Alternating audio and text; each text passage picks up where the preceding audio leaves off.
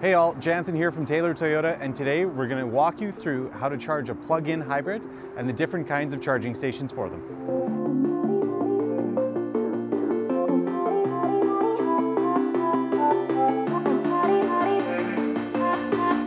Okay, so your plug-in hybrid is similar to your hybrid vehicle where it has a regenerative battery system on board, except this one allows you to go full electric for a limited kilometer range and at a faster speed.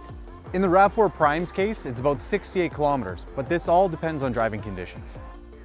So to charge it, you just open your charging port, just like a gas tank cover. Take your charger here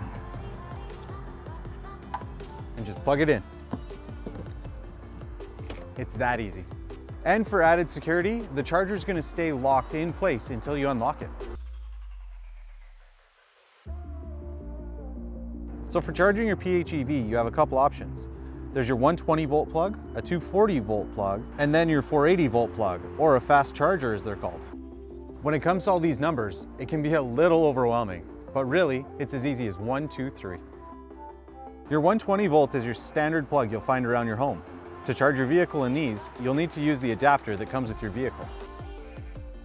Your 240 volt is another common one used with most washers, dryers, and ovens. We actually have two 240 volt outlets conveniently located by our dealership, by our service and showroom doors if you need a top up. And finally, your fast chargers or 480 volts are found most commonly at gas stations. As the name implies, these chargers quickly top up your battery so you can get on your way. The biggest difference you'll notice with these chargers is the amount of time it takes to fill, hence the more volts. As with anything though, it just takes time and experience to figure out a charging schedule that works for you. To learn more about PHEVs or hybrid vehicles, visit us at 655 Broad Street or call or text us at 306-569-8777.